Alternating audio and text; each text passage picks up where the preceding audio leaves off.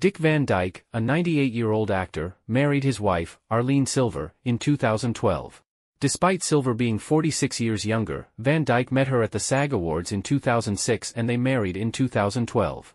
Their friendship grew into a romance, and Van Dyke credited Silver's age difference as a blessing. Van Dyke has a 70-year acting career, including comedy, singing, and dancing. Silver credits Van Dyke for teaching her the joys he shared with TV and movie audiences for decades.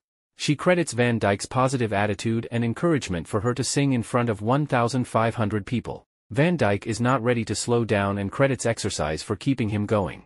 He believes that most people at 98 years old don't feel like exercising and seize up.